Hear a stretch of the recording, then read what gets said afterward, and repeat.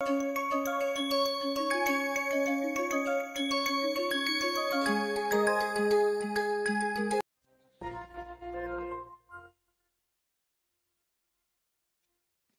we are discussing the complexation of actinides, and subsequently we also discussed about the extraction of actinides, which has relevance in the nuclear fuel cycle, specifically for the reprocessing of spent nuclear fuel.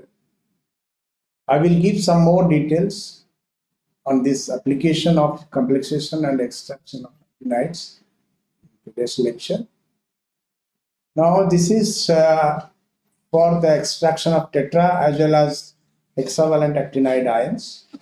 Hexavalent means, as I have already mentioned, the ionic species is ANO2 2+, where AN stands for the actinide element. That is for uranyl ion, UO2 2+, and like that for neptunium and plutonium. And the profiles I have shown in this slide are the comparative extraction of +4 and +6 actinides by TBP. Now TBP is 30% TBP here. The solution made in aliphatic diluent like kerosene or dodecane. And the left side figure gives the extraction of tetravalent actinides by 30% TBP. The extraction equilibrium for this is given here.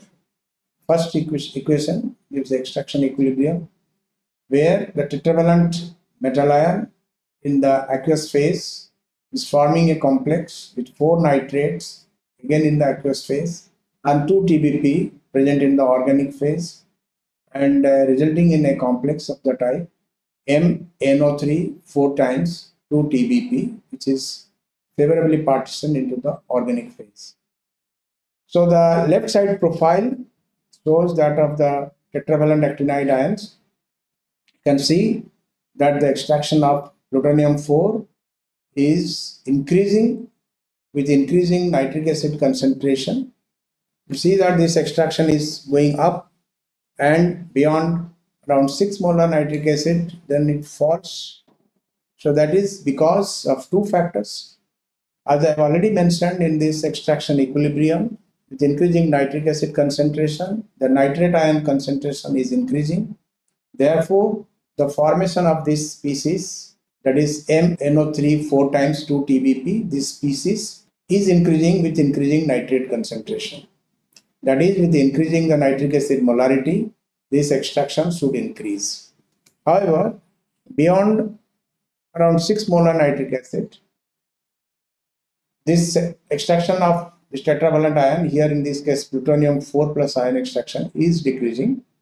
That is because of 2 factors. Number one is that TBP is forming a complex with nitric acid, that is TBP HNO3. This type of complexes are formed.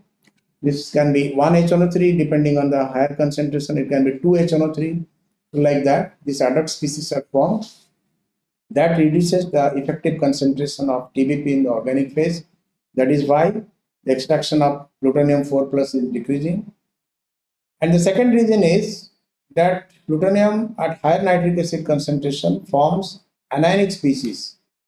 This is like PuNO3 6 times 2-. So this type of species are formed at higher nitric acid concentration, maybe something like 6 to 7 molar nitric acid or beyond. So that is the second reason why the plutonium extraction is decreasing. Similar behavior is seen for neptunium-4+ ion as well. On the other hand, is thorium extraction is significantly lower, as you see here, and at a higher nitric acid concentration, the thorium extraction is increasing. That is because of some salting out effect. Now coming to the hexavalent actinide ions like uranyl, neptunium and plutonyl ions, the extraction equilibrium is given by the second equation here.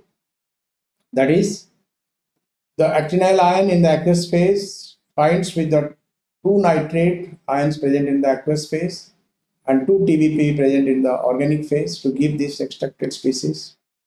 You can see this 2 species for the tetravalent as well as the hexavalent ions. You find that the number of TBP molecules are same for both. So that means the organophilicity of this extracted complex due to the presence of TBP is same for the tetravalent as well as the hexavalent metal ions. On the other hand, for the tetravalent metal ion, we have 4 nitrates. So the nitrate ions are more favorably partitioned into the aqueous phase. So that is the reason why this MnO3 4 2-TBP species is partitioned less towards the organic phase compared to the MO2 NO3 twice 2-TBP species. And that is the reason why uranium-6 extraction is higher than that of plutonium-4 extraction from nitric acid medium using TBP. Now this extraction of these hexavalent metal ions are giving the right side figure where you find the uranium-6 extraction is higher than that of neptunium-6, which is in turn higher than that of plutonium-6. Now the relative trend of this extraction of the actinide-4 and actinide-6 metal ions by 30% TBP from nitric acid medium is given here, where you find that the uranium-6 extracted higher than that of plutonium-4, which is extracted higher than neptunium-6, which is extracted higher than neptunium-4, which is extracted than plutonium-6, which in turn is extracted higher than thorium-4. So thorium-4 is least extracted out of these actinide ions. Now, this has relevance in the Purex process, as I have already mentioned. I come to the advantages of the Purex process. It is a complete process because it has been used for the last several decades. The technology is very well known. TBP, which is used as the extractant in case of the Purex process, is cheap and easily available. So it actually helps in the economy of this process. And these degradation products of the TBP, which are monobutyl phosphoric acid and dibutyl phosphoric acid, they can be washed out easily using sodium carbonate solution. Decontamination factor of the fission products are large, that is greater than 99.9% of the fission products are separated during the Purex process. But there are some disadvantages of the Purex process. That is, the aqueous solubility of TBP is quite significant. That is 0.4 grams per liter of TBP is going to the aqueous phase. Then generation of solid waste. So finally, after this spent solvent, it has to be managed actually as a solid waste, which is the phosphates. And this TBP actually this fails the CHON principle. So this is a green extractant which should have carbon, hydrogen, oxygen and nitrogen. So TBP is not that type of extractant. It contains phosphorus. So it fails the CHON principle of the green extractants. And also this difficulty in plutonium loading when you go for the fast breeder reactor spent nuclear fuel. So in that case, plutonium concentration is much higher. So in that case, we find the third phase formation with this process. So for that, what are the alternatives? That we have to go for other processes, like which is called the impurex process. That impurex means it is improved Purex process. So now in case of the impurex process, the extraction of uranium and plutonium is carried out at a higher temperature. So say around 60 degrees Celsius. So in that case, the plutonium extraction becomes higher and uranium extraction becomes lower. So in view of that, plutonium loading can be increased.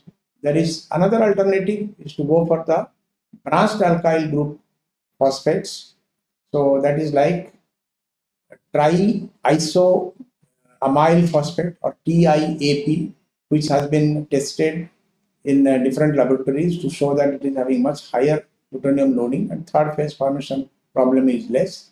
And finally, there is some this dialkyl amides like DHOA, that is a dihexyl octanamide. This has been found to be one of the most useful extractant in place of TBP. And for this, a lot of research has been carried out by the French researchers, and they have suggested DHOA to be one of the possible replacing extractants for TBP. I have shown here the profiles of TBP and DHOA in these two figures below. The first figure, the left side, gives that of TBP and DHOA for uranium extraction. The data given in the black line is the tracer data for TBP, and the green line is the tracer data with DHOA, and also the data is there with 50 grams per liter uranium loading. So there you can see that compared to TBP, this is the red line, the DHOA extraction data is somewhat inferior.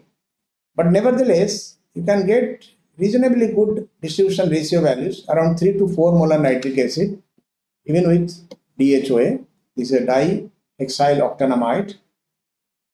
On the other hand, the plutonium extraction data is given in the right side figure, where very interesting observation has been made that the TBP and DHOA under 50 grams per liter uranium loading, the data is given as the red line and the blue line respectively, and you can see that beyond 2 molar nitric acid, the extraction by DHOA is better than that of TBP, and also less than 2 molar nitric acid, the extraction of TBP is better than that of DHOA.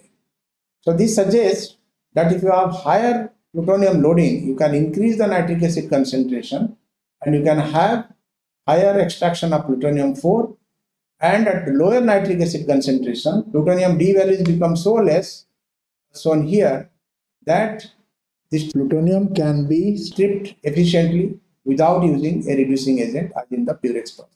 This is a big advantage of this dialkyl amide extractant DHOA for spent fuel reprocessing. Nevertheless, this has not been used, it's still in the testing stage.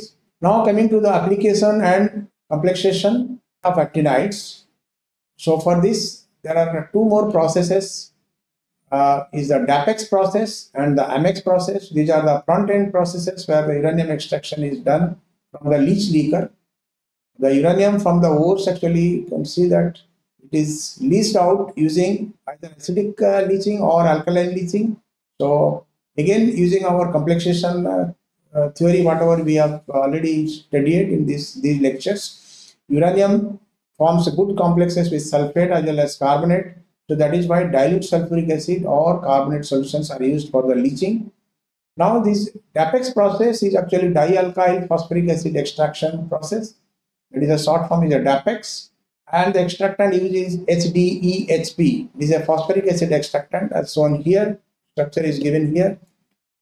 This HDEHP actually in non-polar diluents, it forms a dimer as shown, the structure shown here, and then always we, while writing the extraction equilibrium, we write HDEHP twice. That means it's a dimeric form of HDHP.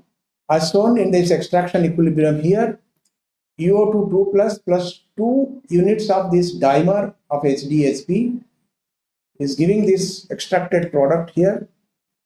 That is the UO2 HDEHP dot DEHP. That means from here this hydrogen ion is replaced and then this is forming a chelate complex with 2 units of this dimer. So uranium is here and it forms complex like this, binding to these 2 oxygens. Now this extracted species can be stripped to give the uranium product by acid stripping as well as alkaline stripping. By alkaline stripping, as shown here, you can use sodium carbonate and you get uranyl carbonate, which has the product. And by acid stripping, you can use different acids and you find this reaction here where you have this uranyl ion coming to the aqueous phase. There is another process in the front end where this sulfate leach leaker is actually used for the uranium extraction. That is the AMEX process where one tertiary amine is used, that is trioctyl amine. And amine is better for the uranium uptake from sulfuric acid leach solution because uranyl ion forms an anionic complex in the sulfate medium, and that extraction equilibrium is given here. You see that this anionic complex of uranyl ion is actually forming complex by some sort of a ion pair type of extraction mechanism, and you see that R3NH plus is actually binding with UO2 SO4 3, 4 minus. And then this extracted species can lead to the uranium by a stripping mechanism, which is given below. You can have either this stripping mechanism, or by the carbonate method also you can have the stripping of to uranium. So that is how this uranium stripping is done. Now comparative extraction of this +4 and +6 actinides by trioctyl amine and xylene as the solvent system. I have summarized here for both tetravalent as well as hexavalent actinide ions. You can see here the left side figure gives the extraction profiles using 10% trioctyl amine in xylene, and you see that this plutonium 4 extraction is higher than that of neptunium, and then that of thorium are shown here. These extraction profiles are there shown here, and uranium 4 profile is not very clearly shown here. But in the right hand side figure, we show the uranium 6, neptunium 6 as well as plutonium 6 extraction profiles as a function of the nitric acid concentration. And you see that with increasing nitric acid concentration, the extraction increases and then subsequently it falls down. That is because of the competition between the nitrate ion with that of the anionic complexes of the actinide ions. So these actinyl ions, they form anionic complexes as I have mentioned. It's like PuO2. This can also form nitrate form complex. This type of species it can form, and then with a increasing nitric acid concentration, you can find that this species is forming to a large extent, and then that is how it is getting extracted, and subsequently at higher nitric acid concentration, because of the competition with the nitrate ion, so it actually falls. Now this trend of this actinide ions or the actinyl ions with the amine extractants like trioctyl amine is given here.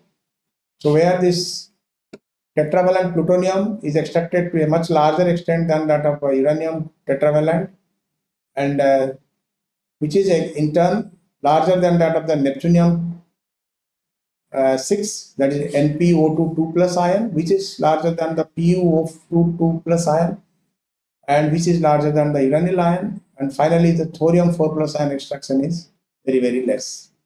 Now the one thing which is very common in our nuclear fuel cycle, that we have to go for alternative fuel elements, that is the fissile element, that is uranium-233, which will be used in our future reactors by our AHWR process. That is why it is very important.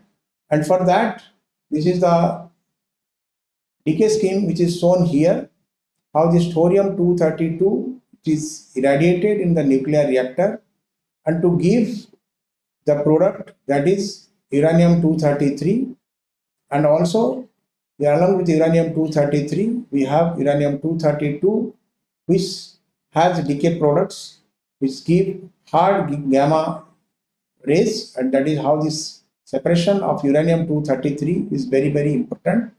And also from the bulk of thorium, this uranium-233 separation is required. This 233 uranium can be used in the reactors.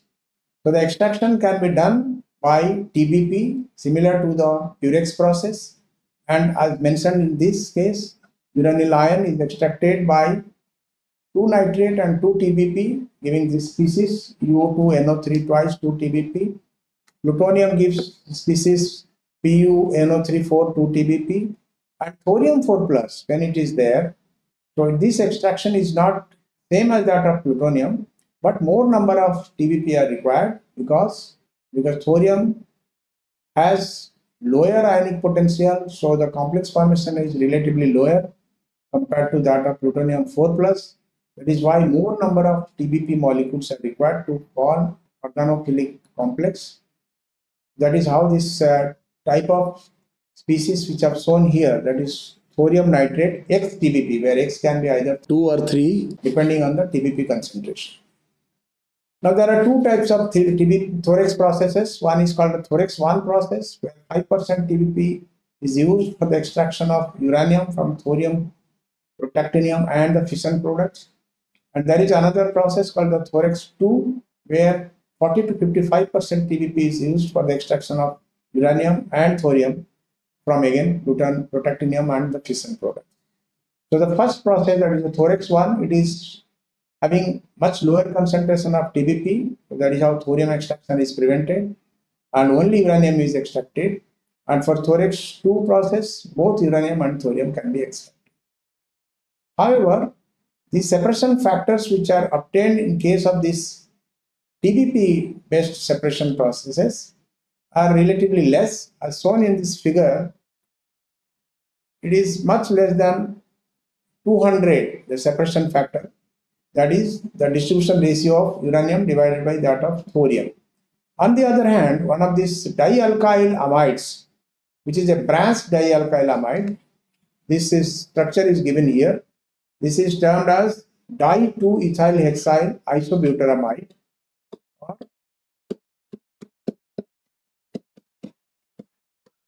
DIHEBA, di-2-ethyl hexyl isobutyramide. So this gives a very favorable separation factor for uranium 6 vis-a-vis that of thorium 4, and you get separation factor in excess of 3000 as shown here in this figure. So suggesting that this branched dialkyl amides can be used for the thorex process as well. Now we are discussing about the solvent extraction based separation of actinides. Now also there are these ion exchange resins, they are also used for the separation of actinides. So the separation again by different ion exchangers follows the same trend as we have seen in the case of the complexation of actinides with different ligands. Now as we know, in case of the ion exchange resins, we have one called a cation exchange resin, where we have strong acid cation exchange resin. So in that case, we have this sulfonate group which is there, which is actually replaced, and that is how we have this sulfonic acid group which is there, where the hydrogen ion is replaced by the cationic species of actinides. And also we have this anion exchange resin, where the anion of this resin which is there, like the chloride ion, is replaced by the anionic complex of the actinides. So the uptake by the cation exchangers, the cation exchange resin is given here. First is the tetravalent actinide ions which form strong complex, and it is uptake is definitely much larger than the other type of actinide ions. So it is followed by that of the trivalent actinide ions, followed by the actinyl ions plus 6, that is MO22 plus, which is higher than that of the actinide plus 2 metal ions, and finally that of the actinyl plus 5 metal ions. Now, based on this cation exchange resins, the separation of actinides has been attempted. We have already given one example where this DOX 50 cross 8 resin has been used for the intragroup separation of lanthanides and actinides, where this complexing agents like alpha hydroxy isobutyric acid has been used as the eluting agent. That is one of the application of this ion exchange resin. And also, as I have seen case of the ion exchange resins, the affinity difference between the cations is very large in case of the cation exchange resin, so the separation is relatively easy. On the other hand, the disadvantage is that many of these actinide ions can be absorbed onto the cation exchange resin to different extent, making it difficult for their separation, or the separation can be done by tuning the ligand property so that you have the element containing a selective ligand for a particular actinide ion that can bring down the metal ion from the loaded resin. So as some example I want to give for this organic ion exchange reagents, cation exchange reagents, I have already given this intragroup separation. Also, lanthanide actinide separation can be done, loading the lanthanide and actinide ions onto a cation ion exchange reagent and eluting by concentrated hydrochloric acid. Better results has been obtained to take ethanolic solution of this hydrochloric acid also, get better separation of these lanthanides and actinides. This is in addition to what I have already discussed, the intragroup separation, where this hydroxy carboxylates like alpha hydroxyacetylbutyric acid has been used. We also use inorganic cation exchange reagent like zirconium phosphate, which also take up the metal ions very efficiently. But in this case, the uptake is slightly different than what has been there for the organic cation exchange reagents. So for organic cation exchange reagents, which are mostly the gel type reagents, so in that case the separation is done based on the hydrated radii of the metal ions. On the other hand, the inorganic ion exchange reagents like zirconium phosphate, the uptake is based on the naked ionic radii of the metal ion. The left side figure gives the uptake of actinide ions onto zirconium phosphate from nitric acid molarity. You can see from starting from 0.01 to 1 molar nitric acid concentration. And we have seen this americium 3, curium 3, californium 3, cerium 3, europium 3, cerium 4 and uranium 6 uptake by this inorganic ion exchange regime. And you see here that the uptake of the trivalent ions are relatively less compared to that of the actinyl ion. So that is, you see that this uranyl ion is preferred by the zirconium phosphate over the trivalent actinide ions like americium 3, curium 3, etc. This ion exchange reagent also has been used for the separation of actinides using anion exchange reagents. Now in that case, this actinide and lanthanide separation, I have mentioned previously the Tramex process, where we have used a strong chloride medium. Around 11 molar lithium chloride has been used, where the actinides form stronger complexes than that of the lanthanides, and the extraction has been done into an amine extractant, and that is how the separation of actinides are done from the lanthanides. Also, anion exchange reagent can be used for the selective uptake of uranium from hydrochloric acid medium, where uranium forms anionic species like UO2, Cl4, 2-, and many of these are rare earth plants where uranium also is one of the products.